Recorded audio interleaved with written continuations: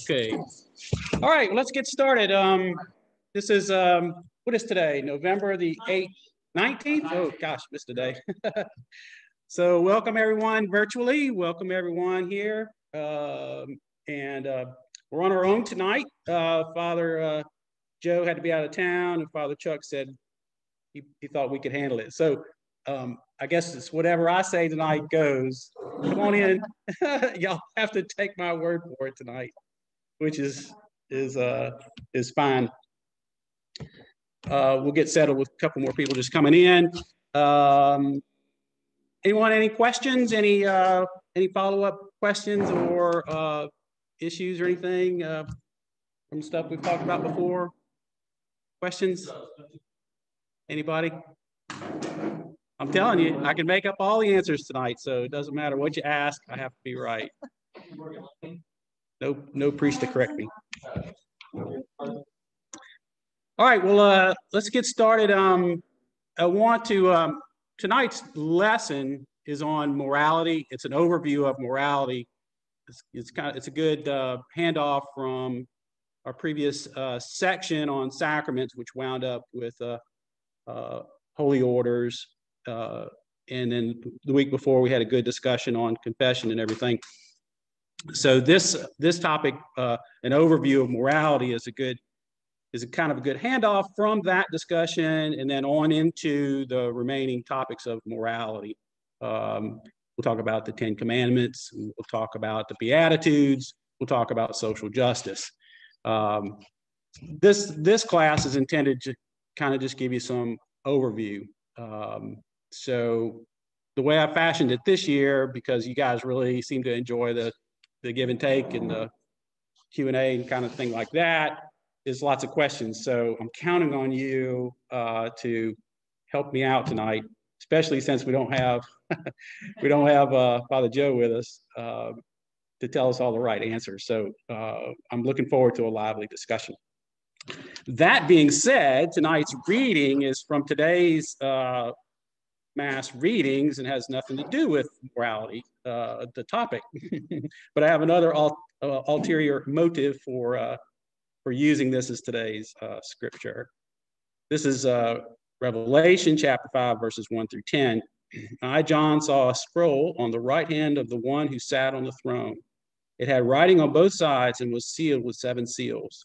Then I saw a mighty angel who proclaimed in a loud voice, "Who is worthy to open the scroll and break its seals?" But no one in heaven or earth or under the earth was able to open the scroll or to examine it. I shed many tears because no one was found worthy to open the scroll or to examine it. One of the elders said to me, "Do not weep. The Lion of the tribe of Judah, the Root of David, has triumphed, enabling him to open the scroll with its 7 seals." Then I saw standing in the midst of the throne and the 4 living creatures and the elders a lamb that seemed to have been slain. He had 7 horns and 7 eyes.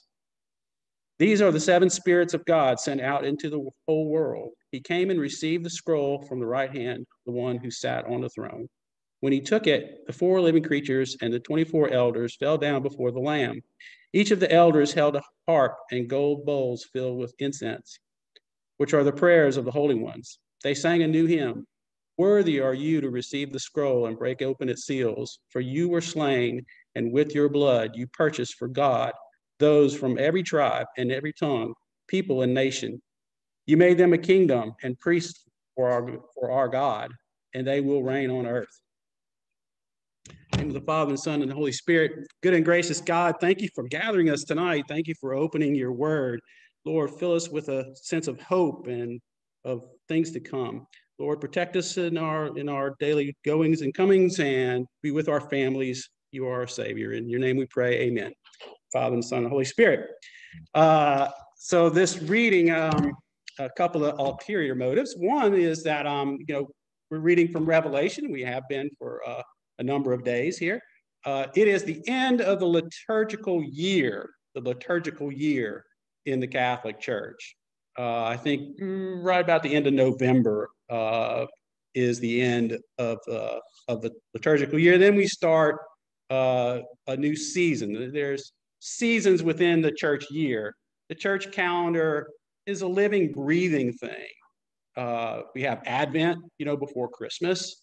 We have Lent, that time before Easter. Then we have the Easter season, which is just those 3 short days of Easter, Good Friday, and then Easter Sunday and Holy Thursday as well. And then we have the in-between time, which is called ordinary time. And the readings reflect the seasons of the year. You skip Christmas. Skip Christmas, okay. Be understanding of that. And let me remind you, there's nothing ordinary about ordinary time. During ordinary time, which we had been reading, is unfolding the good news, unfolding Revelation history through the Old Testament and the New Testament. So now we're at the end of the liturgical year and reading from Revelation. So, and I know there's usually a lot of questions, especially those that come from non-Catholic Christian denominations about Revelation, about the end of times, about the rapture, about those things. So if you have questions about that, that was a teaser. So if you have questions about that, you want to talk about it either tonight or some other night, we'll be glad to delve into that. It's not a topic that we typically schedule, but certainly glad to talk about it. So the other nice thing about that reading, Revelation, raise your hand if you've ever read the book of Revelation. Have you ever read the book of Revelation? It's hard to read. It's an apocalyptic type of writing, which means that word means hidden, so the meaning is a bit hidden, and there was reasons for that. John wrote that book while the church was being persecuted. So only the people who were Christians really understood what he was trying to really say. It was kind of gibberish to non-Christians. But it's a beautiful story of hope. Our modern kind of inference about Revelation is that it's about the rapture and about God's wrath and all that sort of stuff, and really not. It's really a book about hope. The real message of the book of Revelation is that we win. In the end, we win. Although persecuted as Christians, as a church, in the end, we get to be with God in eternal happiness. And so that's especially what this 5th chapter in Revelation is talking about, is that Jesus conquers the unknown. What was hidden, Jesus opens and reveals to us. And the angels and the heavens worship God. And that's a glimpse of what we will participate in for eternity. So really the book of Revelation is a book of hope. So questions about that, liturgical year, book of Revelation, anything like that?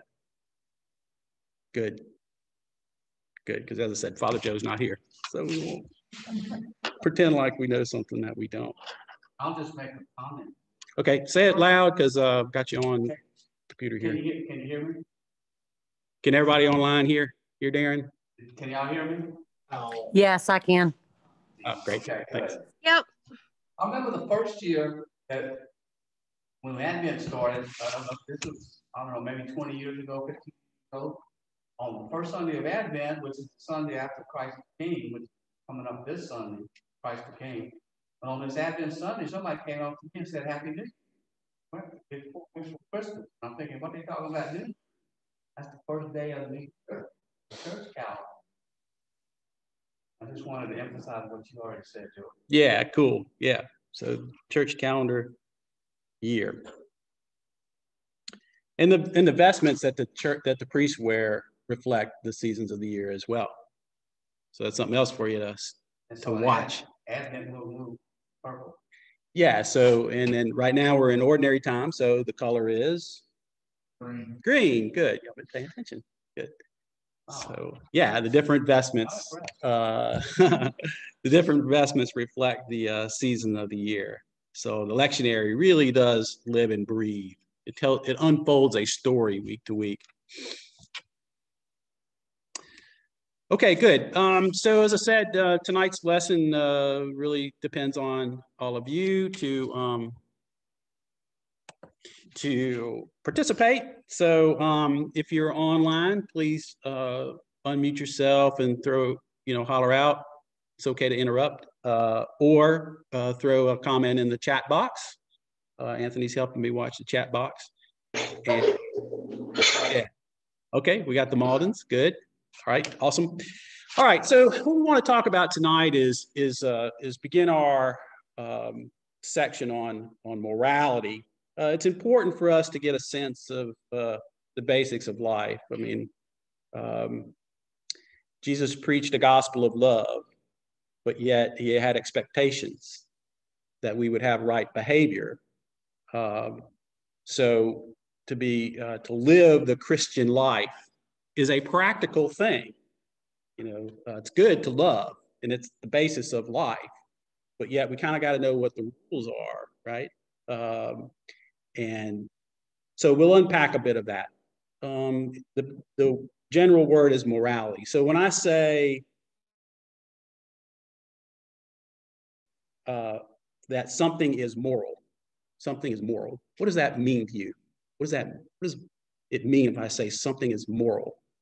It's morally good. What does that mean?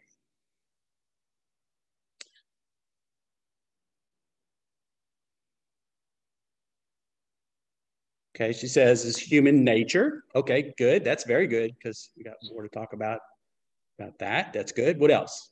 When I say something's moral, something's morally good, what does that mean? Yes. Integrity. I have to speak up. Integrity, having integrity. Integrity. Okay, a person. Awesome, good. Yeah. I was going to say the good that's like just naturally rooted in someone. So it's not something that you should have to teach or anything like that. It's just good. Okay. Any examples in anybody's life where you would say that, like Jade's saying, someone is a good person? Their actions. Usually their actions. When somebody does good things,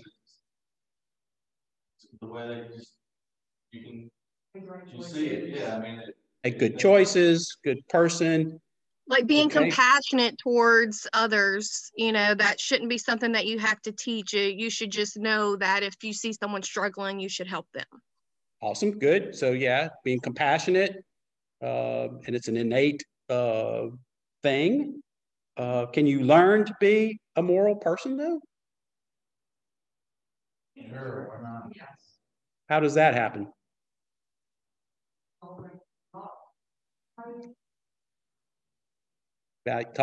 You're taught values. Okay, good. Yeah.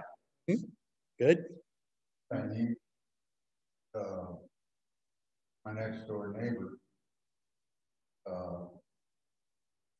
found Jesus. So his morality, his last name there. Okay.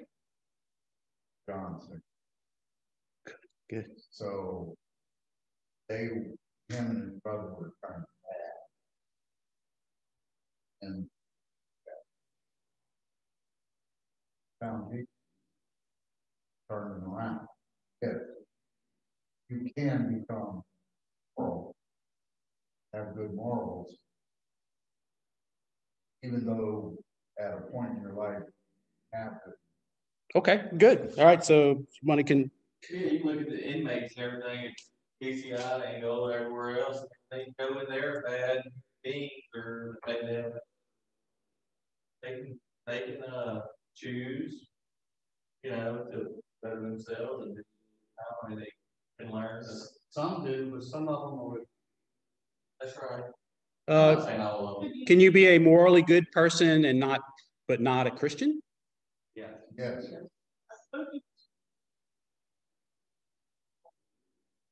A person that lives the 10 Commandments would be generally morally good. Okay, I'd agree with you there.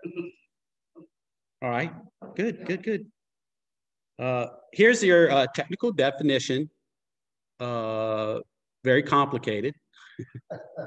Not. Morality means doing what is good and avoiding what is evil. Doing what is good and avoiding what is evil. Do good, don't do bad. That's simply what morality is.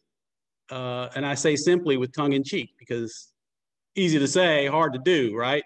Yeah.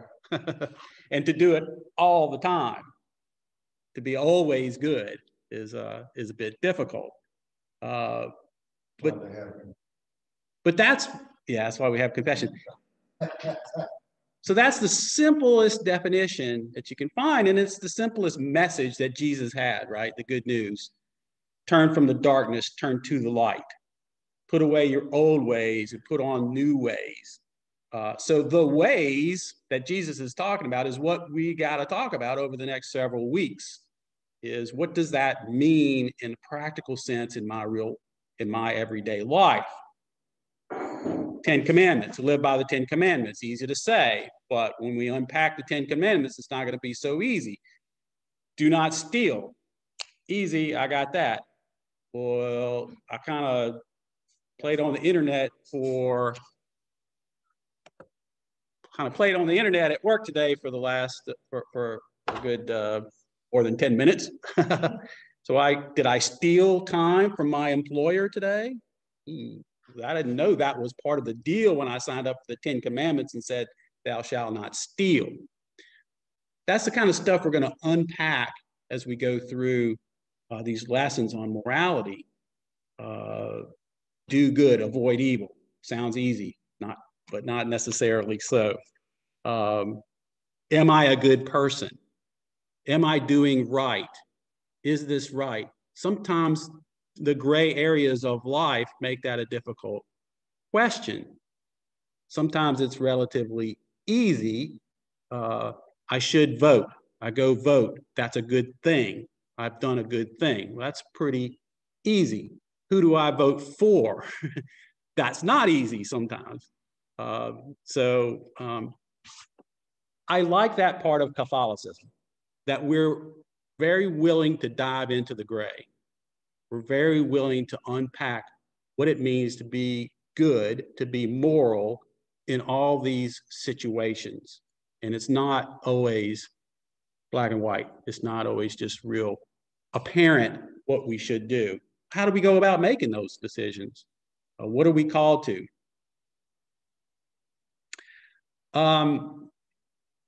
When it comes to human actions, things that people do, can we judge human acts? Can we? Can we? Yeah, all the time. We kind of give us a brain to make the best decisions we can. So if somebody, that we know is morally wrong, or I mean, that's where you either lend an olive branch, you try to help them out, or weigh them, or you try to teach or tell your friends and kids and whatnot, hey, this is not what we. Okay, and what were you saying? Oh yeah, learn positive factors. For instance, like I'm the younger of, I'm not doing that. Yeah. Did y'all hear it online? Did you guys hear what she said? That's good. No, I did not. No. She said she learned from her brother, and she said he got in trouble or whatever, but I'm not doing that. How many times have you said that about an older sibling? Yeah. I'm the fifth of 7 children, so I had a lot to learn from them. Negative examples, mostly positive examples. Right. But it's easy. Sometimes you judge something, don't always situation. Yeah, and she's saying sometimes you rush to conclusions, and I wish society today, especially today with the fast information we get on social media, that we took more time to discern actions. Can we judge our own actions? Can we be our own judge? Yes. I think we're our own. I'm personally my worst judge. And I tear apart things that I do or then if you're, look at other people, what I could have done better, what I should have done. You're always hardest. Yeah, so they're saying, if y'all can't hear, your hardest on yourself. Anybody online want to chime in there, y'all feel free. Can we judge human acts of others or of ourselves? Not supposed to judge, but we do it all the time. Yeah, and I think there's a there's a difference there between judging a person to say you're no good versus judging a person's acts, which says that action is immoral. Yeah. Right. Yeah. Good. But you're not going to come to that conclusion until you witness somebody doing something. Sure. You know, once you see them doing something that you feel is not right, then that's judgment comes in your mind. Yep. Well, that's not necessarily. In my say that. You say when you go out the back door, there's a guy standing there in a hooded sweatshirt and it's dark. And Are you watching the chats? Not a bad Yeah, guy. throw something at me when you see. Jade had a little comment here that said, I mean, we have a lot of pedestrians, so, Jade had a little comment here, there has to be consequences for certain actions. And I would think something, because first of all, I'd be thinking this guy right here is it getting ready closing time is in that situation. So yes. That's right. You pick your judgment. But you're judging the action, right? You're judging the action. Yeah, that's exactly. And going back to your thing, that guy gets caught, ends up in prison. That time to repent. He can get to heaven with a woman. so a couple things. Jade notes that there ought to be consequences for certain actions, and that's why we have laws and so forth. And yeah, definitely unpack that, especially as we talk about social justice. Here's what the church says about it. Human acts freely chosen and with knowledge of right and wrong can be judged. Human acts freely chosen and with knowledge of right and wrong can be judged. So there's a little bit of hooks in there, right? Freely chosen, in other words, a person's coerced into doing something or pushed in a direction that, without knowing all the facts, would seem immoral. In other words, for example, a person kidnapped into the sex trade or something like that. Those sorts of things. And full knowledge of right and wrong. So some people who don't know that a certain action is wrong has less where we convict that action less. But if you know what you're doing and you did it anyway, and you knew it was wrong, then society, the church, can judge those actions as immoral.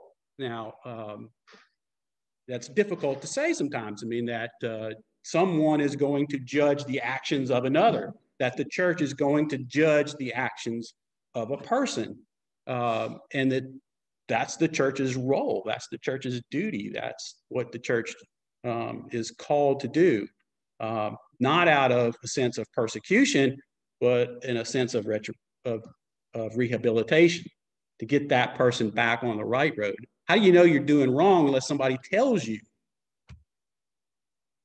And so that's why the church puts out norms of good moral behavior. This is right, this is not right. Abortion is wrong. You know, we're very steadfast on that pillar of truth. So yeah, so we can judge human acts.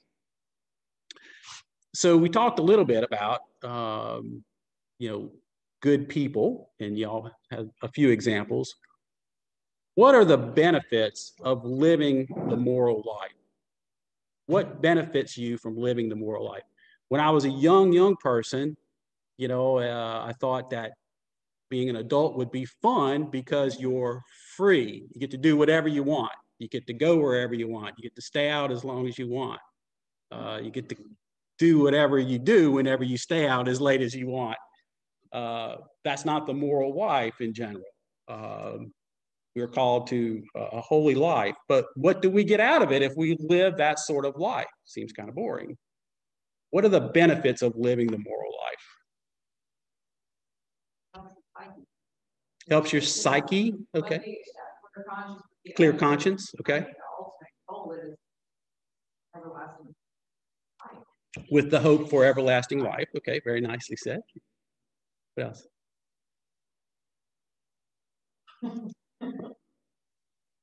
Let's unpack that though a little bit. Relieves your conscience. What does that mean? Just knowing you chose the right path. The path that may.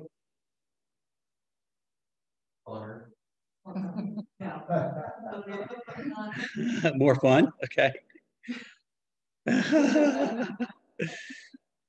Yeah. Because none of us chose that. No. Right, Darren. Could Oh, I sorry. gain grace by living moral?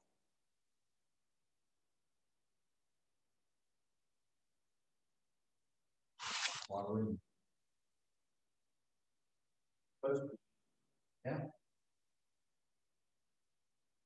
Do we have a question? Yeah, Penny said one of the benefits is going to heaven, which is our ultimate goal. How do you tell that to teenagers? Right?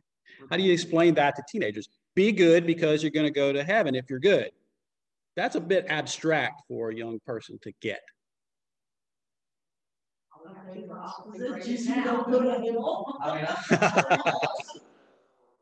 Yeah. That's why we constantly parents have. Okay, Jade makes a little point here. Mental health has a lasting effect on physical health and a person's well-being. By living a moral life, it contributes to good mental health, which reflects in all areas of life. And Penny adds in, for kids, bring them up in the church, in the ways of church. Yeah. So yeah, I think Jade's making a good point here. And I think it alludes to what you said about easing your conscience, not looking over your shoulder. I did the right thing, and you know, I'm trying to live the upright life. Yeah. So what the church tells us is what we gain from living the moral life is true freedom and true happiness. Now, I said as a young person, you know, you get to do whatever you want. I'm free. But what is freedom? What is freedom? What is true freedom?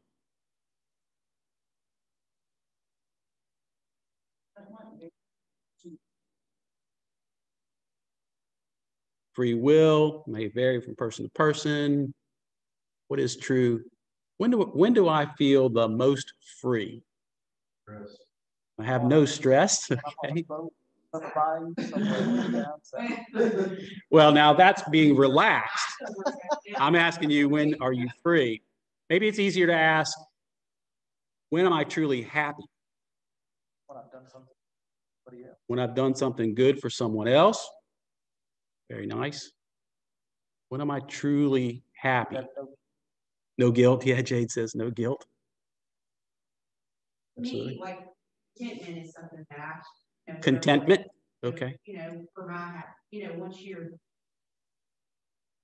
Happiness is, you know, that's tough. Contentment. May I use the word grateful as well? When you're truly grateful for what you have.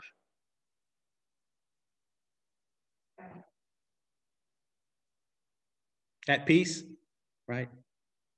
Yeah, I like what Anthony's saying. When you do something for someone else, there's no greater gift than one man give his life for another. You know, that's what Jesus tells us, and that's what Jesus did, right? Gave his life for us. Put yourself in the path of the bullet for someone else. Would you do it? Would you do it for your children? Would you do it for your spouse? Would you do it for your parents? Would you do it for a stranger? That was something. Strange. The person who would unabashedly put their life in place to protect someone else. That's the essence of happiness. The ultimate sacrifice of your life for someone else. To will the good of another. To will the good of another is really essence of true happiness. The essence of true happiness. Even if that other person seems like they don't deserve it, but yet you're still willing to put your life for theirs. I understand what you're saying. On one hand, I agree, but look at it. Members of the military put their lives on the line. All of us every day, they have all kinds of stuff. Sure. Yeah, if y'all didn't hear her, she's saying that members of the military put their life on the line and they don't always seem happy. So let's not confuse the word happy with Shangri-La or Eden or life is easy on a bed of feather pillows. We as Christians have chosen the harder road. Much easier is to follow that idea that the teenager had growing into adulthood, that now I get to do whatever I want, whenever I want, with whoever I want, and to live the carefree life. Christianity calls us to something different. It calls us to sacrifice. That's the harder road. Sorry to tell you guys, you have chosen the harder road. But you know, like the teenagers, I was one of those. That when you get to be 18, 19, that's high school, move on to college. I would probably say 90% of them kind of drop out a little bit and enjoy the good life, but then they get a job, get responsibility, meet a spouse and whatnot, and they realize, you know, you kind of like you can't stay in a happy place forever. Then it's not as happy once you're there. You know, like kind of like going on vacation. You love to get there, but after you're there a little while, you're ready to come back home. That's kind of how it was for me. You know, once you get to a certain point, then it's not a choice. You do it. But it has to be. Well, I mean, It is a choice, but it's a. it is, but it was like, But you were Conscious taught that way. that's right. I always knew that. Just went back to it. Yeah, that's right. Look, You were still taught it. can you appreciate happiness? Okay, so yeah, good question. They might have heard you. Can you appreciate the good if you haven't been through the bad? I would encourage you to read the lives of the saints. Some of them went through awful bad and were not good people. Some did not. Some lived a sanctifying life their whole lives, and yet ended their life very happy. I knew this would be fun. This is good. And that discussion is a good lead into the garden story, the Garden of Eden story, the story of creation. If you recall, in the first 2 chapters of Genesis, there's 2 stories of creation, complementary stories, but 2 different stories nonetheless. In the first chapter, God creates the heavens and the earth, he creates the water, he creates the land, he creates the animals, and these things, after he creates each one, he says it is good. It is good, it is good. And then he creates man. And he says, it is very good. It is very good. This is the ultimate of good. So we have our Creator creating us and recognizing us as the best he could do. If you've ever tried your hand at artwork, woodwork, or tried to make something, whatever, and you finally kind of got it right, and you were a little bit proud of it, you know, it's a glimpse of what God was feeling. You know, that I finally made something that is very good. Yeah, this is what I'm really proud of, us. And he settles them in the garden, and he is with man. He is in good communication with us. And in the second story, more embellishes on the Garden of Eden story, that, you know, God created all the animals and he put man in charge of all the animals and everything was pretty good, but incomplete. So God creates woman out of the rib of man, and they are together. And so they have that small community, man, woman, and God, in good communication. That's the relationship that we seek. That is living the moral life, one that is pleasing to God and one that is in communion with God. You see what I mean? That's what we're striving for. We're striving for getting back into the garden. Because what happened when we had it so good? We messed it up, right? He said, don't take of the tree of knowledge. And so what happened? Well, I'll tell you the man's perspective of what happened. Yep. The guy was out doing man stuff, and the snake came up to the woman and said, how's it going? And she says, pretty good. And he says, well, I hear there's rules around here. Well, yeah, we can't eat out of the fruit off that tree. And the serpent tells her exactly what she wants to hear. He's hiding something from you. There must be something better. There's something better than God, and he's hiding it from you. You know, so he entices her to eat of the fruit. She does. And then she entices the man to eat, and he does. And then God comes back to the community and something's wrong. Now, have you ever been in a family situation or friend or work situation? The minute you walk in the room, right? Somebody is unhappy, right? There's something wrong here. And you're like, is it me? Did I do something? You know, what happened? That's the feeling that God, something's wrong. Something's amiss. They're hiding themselves and they should be glorying in themselves. And so he confronts the man. So what does the man do? She made me do it. And then he looks at the woman and she points to the snake. He made me do it. And God's like, y'all just messed this up. And so he casts them out. He casts them out of paradise. He breaks the relationship of perfect communion that they had, but he doesn't abandon them. He doesn't abandon them. He cares for them. He clothes them. He feeds them. He tells them your life is going to be hard, but I'm not going to give up on you. And he is true to his promise. And so ever since the garden, we as mankind have been trying to get back into the garden. And that to me is the essence of the moral life. It's our attempt to get things right with God. Question? I do. When you say that story like that, it almost, everything that God created does, right? Mm-hmm. And he created man and woman. He put the tree there. So it's almost like he knew getting had his first test. Don't break rule number one. I don't know how long they were there before they broke rule number one, but they did. And it's kind of like, I think that had to be his expectation, huh? So did God know that it was going to happen? It's a good analysis of free will, right? I heard something today, and it's crazy that we're talking about it, and it was just found me that it was choose your own hard. Choose your own hard.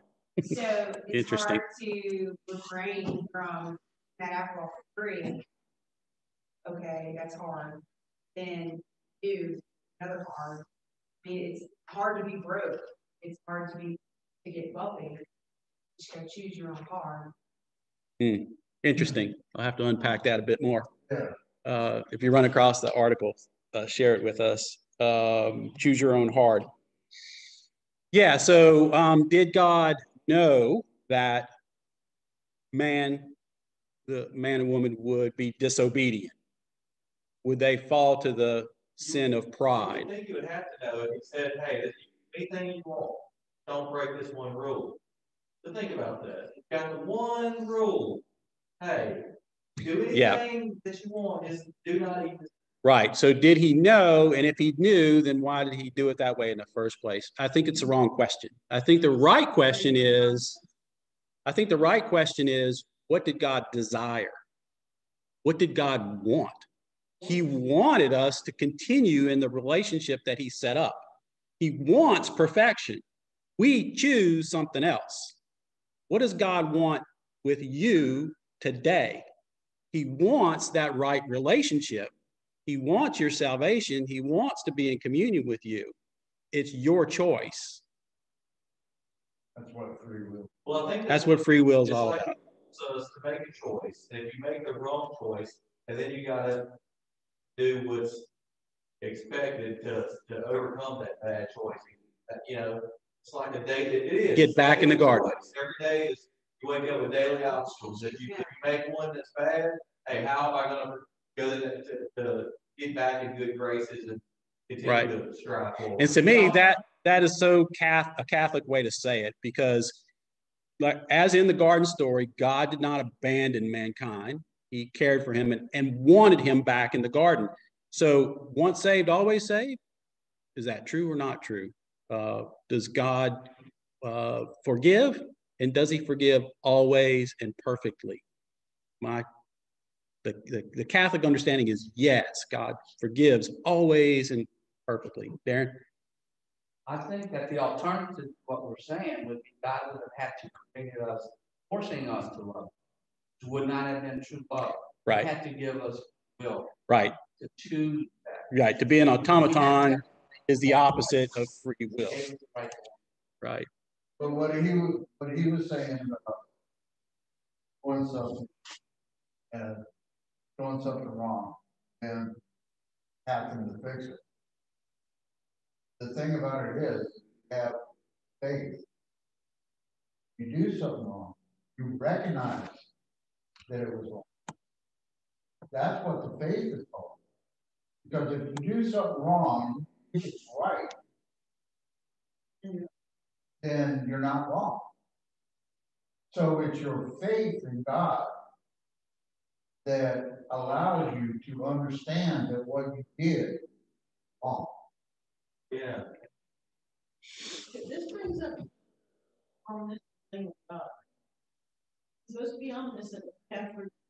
Right. God is omniscient. He knows everything. He is everywhere.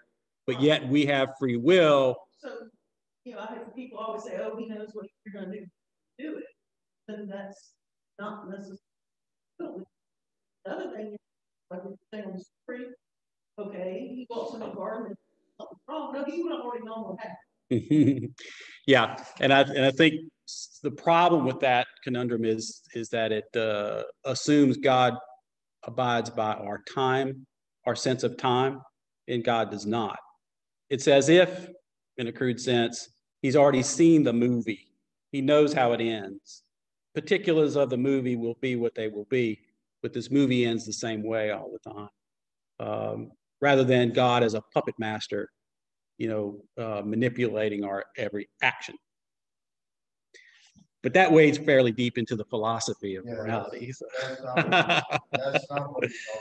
Right. Good. Awesome.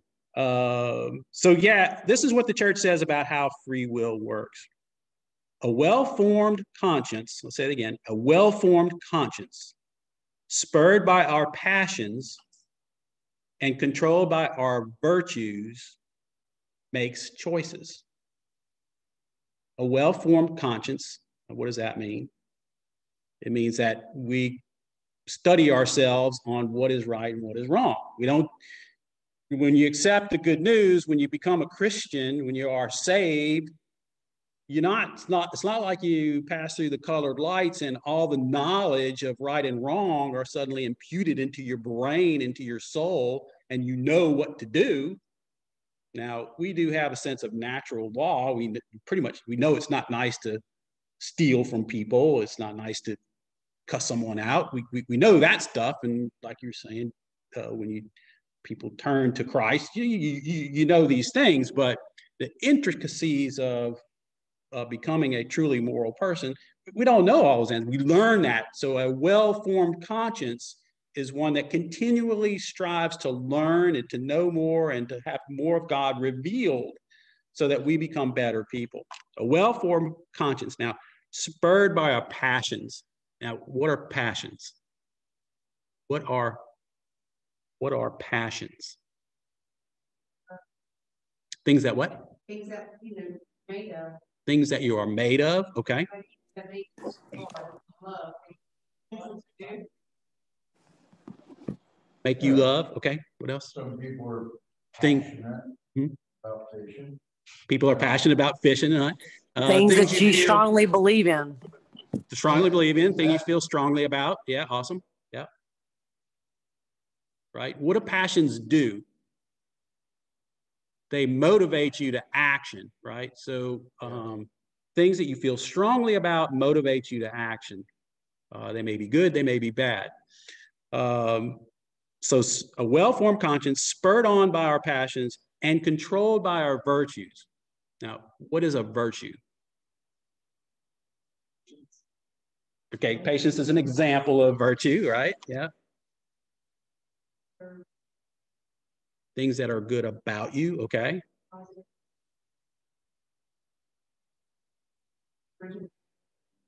Like what? Being patient. Being kind, yeah. Also our learn Yes. aspect. Sure.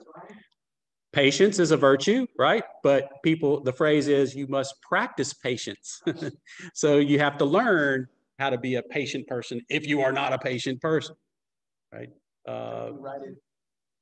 You write-ins, good character or good behavior. They are similar, if not the same, as morals. Okay, good. Yep.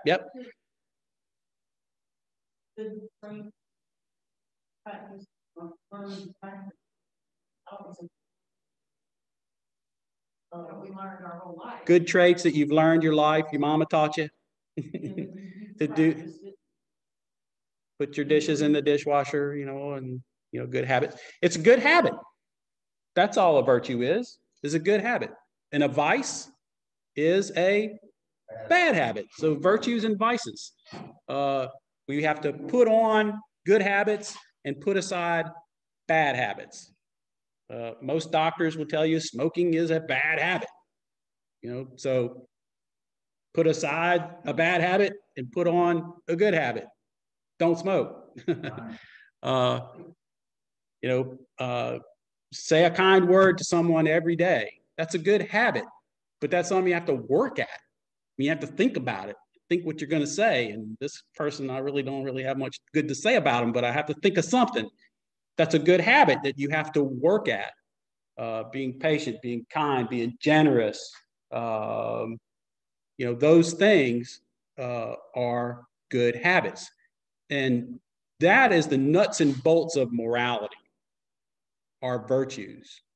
So we need to recognize what are virtuous things that we do and say and believe, and things that are vices, things that are not good, things that are not what God would be proud of, things that you would not like to see a headline about yourself in the newspaper, that we have to put aside. That is the nuts and bolts of living the moral life, is building up our virtues and putting aside our vices, whatever form they may be in. The good Christian continually examines yourself, your conscience, your actions, your thoughts, what you do each day, how you treat people, and discerns, are these good or not good?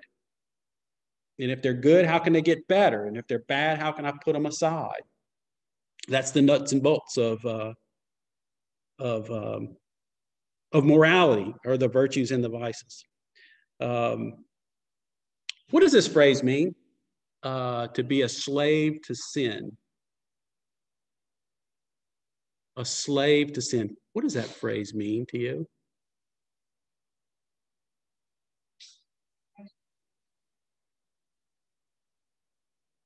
forced to do something you don't want to do. Okay, your mind forces you to do something that you don't want to do. What does it mean to be a slave to sin? Can't stop doing bad things. Good, yeah.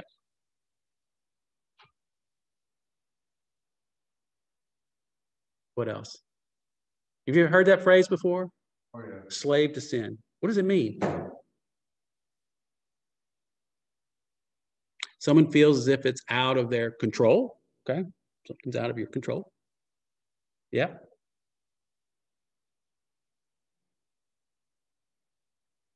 Say that again. Why you can't stop doing it? Have that, have it. Okay. Like the alcohol, stop drinking. An alcoholic can't stop drinking. Yeah, good example.